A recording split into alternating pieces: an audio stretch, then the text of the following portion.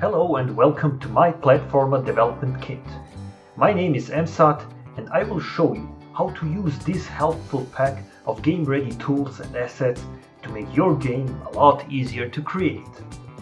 Okay, let's get started.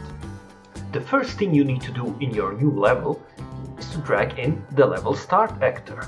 You will find it in the Collectibles, Interactables Other folder. Find the level start hole and drag it in. The red little arrow indicates where the player will spawn. Set the hearts amount and set the lives amount the player will have when spawned. Now, let's find the death plane actor and drag it into your level. This plane will respawn the player character if he falls down of a ledge. Move it below the playable area. Let's see how you set up the bridge and the lever. Go find the lever blueprint or the switch blueprint and drag it in. I will drag both of them in. Let's find the falling bridge actor. This is an animated actor, and the red arrows indicate where the bridge will fall.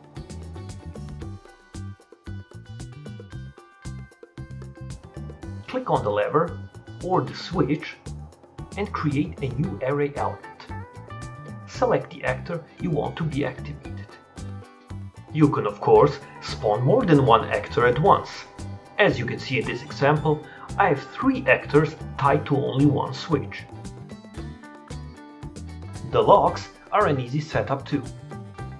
Find the blueprint in your folder, drag it into your level, and from the drop-down menu, choose the item required for opening the lock. You can show the required item in-game above the lock if you want to. In-game, the locks will only open if the player has acquired the required item. And of course, we need a way to finish the level, so when the player reaches this hole, he will automatically advance to the next level. Find the blueprint in the folder, drag it into your level, and in this field, type the name of the next level you want the player to advance to. In the drop-down menu, choose the item you want to be shown in the high score screen. In this case, I chose the star blueprint.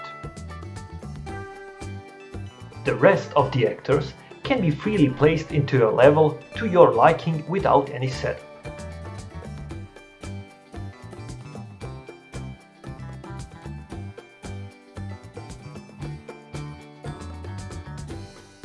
Thanks for watching. Let me know what you think in the comments section. See you next time.